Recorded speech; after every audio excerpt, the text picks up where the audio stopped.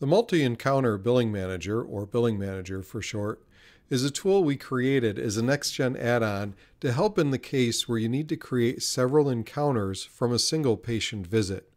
This tool will give you that ability to build out those encounters from a single screen. Let's go ahead and launch this NextGen add-on. As a typical NextGen add-on, its access is controlled by group membership within NextGen. So those who have access to it will be able to see it. And we'll set that up with you during the installation. The Billing Manager itself is very straightforward in how it operates. What we've really done is taken the important key fields from creating encounters and charges and put them on a single screen. For our environment today, we have this set up for an ophthalmology scenario. So when we configure this, we'll go into the group maintenance and configure the types of encounters you expect to have.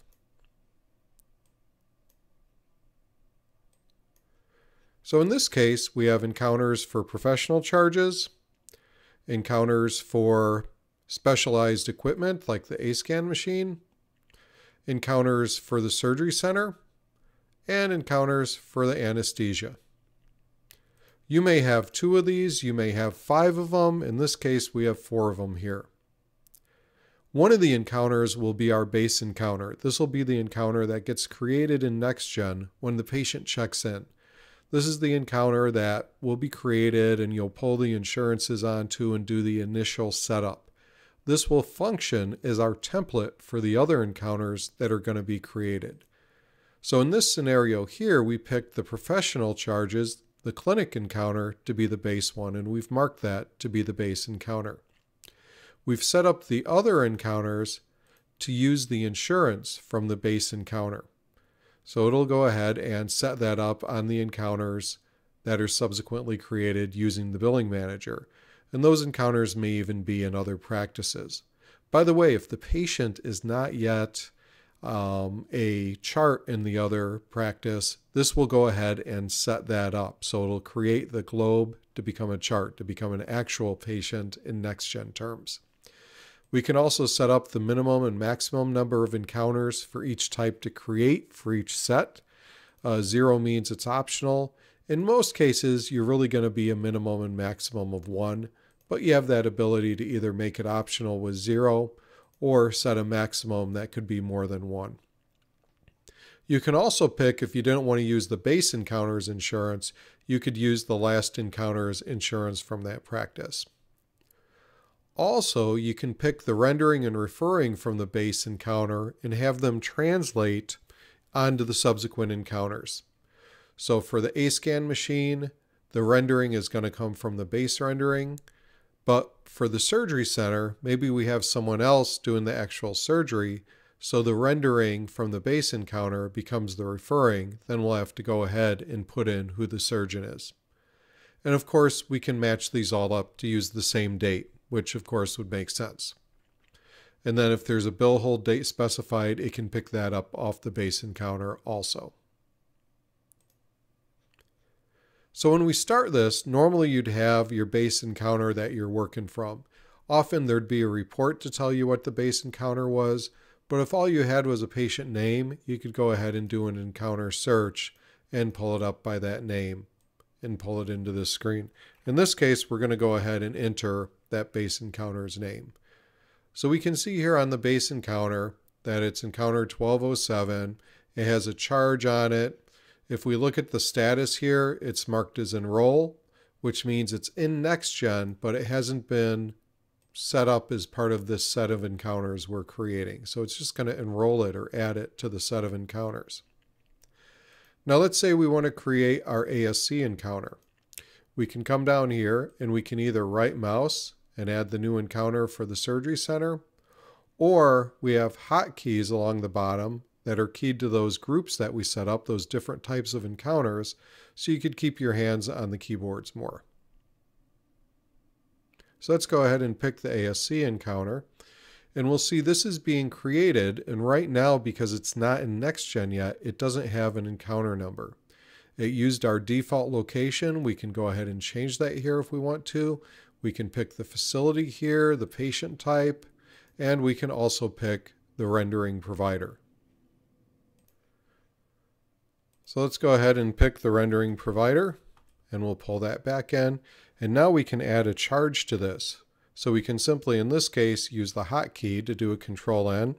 It'll ask us for a service item, so we can go ahead and look up a service item. Now I'm just going to pick something at random here. And then we can see that it's pulled that service item in. Now the header up above, because we have 4 rows here, so we'll look at the highlight to see which one we're on. So I'll pull this back, we'll tab over, and we'll see that move. We can override the pricing if we want to. It pulls down the diagnosis codes. So if you have diagnosis codes on that base encounter, it'll go ahead and pull that over too. Now we can see on this one that it's marked for insert, and so is the encounter. So these ones do not exist in NextGen yet. They just exist in memory. So we're kind of building this out as we want it to be. So I can go ahead and say, let's go create some anesthesia charges now. So we can go ahead and put that in here. And we can look for a particular provider here. I'm just going to pick one that's in the system. Yeah, that's probably not a real one we'd use. I can use an anesthesia sim, pull that back. And of course, for anesthesia, it's time-based. So we have fields in here for you to enter the time, and it'll do the calculation based on the insurance and pull that over. So in this case, we wound up with 9 units. It did the 9 times $90 to come up with $810. In the course, you can override that depending on how you do this. So now, instead of creating these additional 2 encounters by bouncing around NextGen, even having to change practices because they're in different practices, we can just go ahead and hit save, and these encounters will be created. It's that simple. Then you move on to your next set of encounters in your next set. It's almost unexciting how easy it becomes to create these versus how much time it actually takes in NextGen to move through the various screens to set this up. So I can come back here to my original encounters, and now I can see that in the pending column, these are all set to none. These are all put together as part of this encounter set that the system will keep track of. Also, we have encounter numbers because now these have been inserted into NextGen. So these encounters and charges will exist for you in NextGen. So if we go back to our NextGen and switch to the surgery center and pull up encounter 32, we'll go ahead and see that. So let me switch over. And then we'll pull up encounter 32.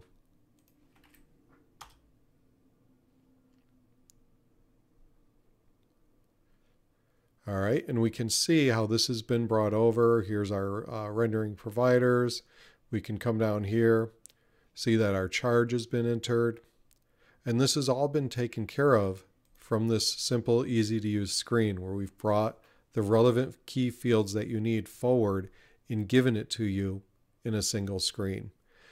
This is typically a tool that would be used by specialties who need to have that capability to create more than one encounter at a time.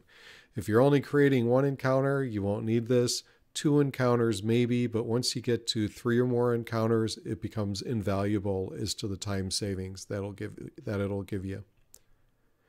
Thanks a lot for taking a quick look at this. We appreciate your time, and please reach out to us if you have any questions.